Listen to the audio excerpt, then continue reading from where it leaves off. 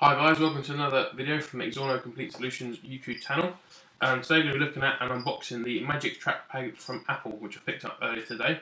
It is basically a product for your normal iMac, or even if you're using the MacBook laptop as well, if you want an external touchpad for ease of use. So, quick look at the box. It's quite plain and normal sort of Apple styling, very white and simple, but very clean looking. The box does look quite expensive, but obviously the product is premium, so it is going to cost a bit more.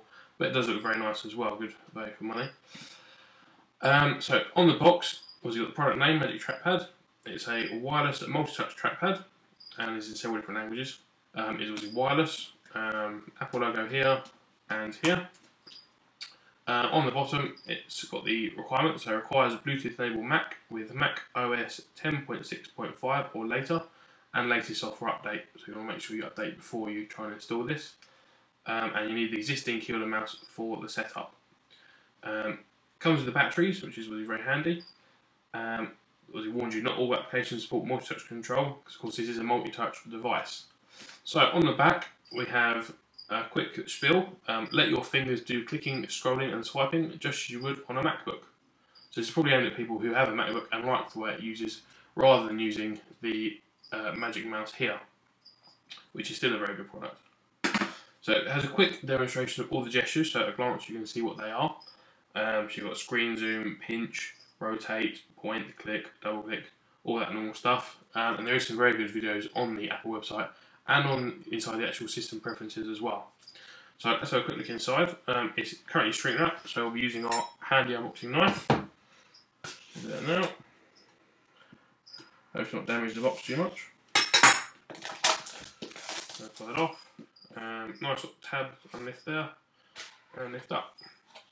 So inside the box, sort of straight to the product, that is protected by sort of plastic wrapping. So you can see the product quite nicely without sort of opening it, so you can take it back if you wanted. You can see what we have in the box. We have a little Apple book, Magic Trackpad, probably all the instructions on how to pair it and stuff like that, but it's pretty easy. So let's have a look. So it's quite a large surface, a bit larger than you see on a laptop, which is quite nice because on a desktop you're going to be using it more, so you want a bit more room to manoeuvre. We have the power button on the side, so it's out of the way, but nice, and it also matches the same styling on the keyboard, so it will look quite nice on your desk. On the other side, the place the battery goes, so a coin or a small flathead screwdriver, twist that out, batteries come out. I believe it's AA batteries, might be AAA.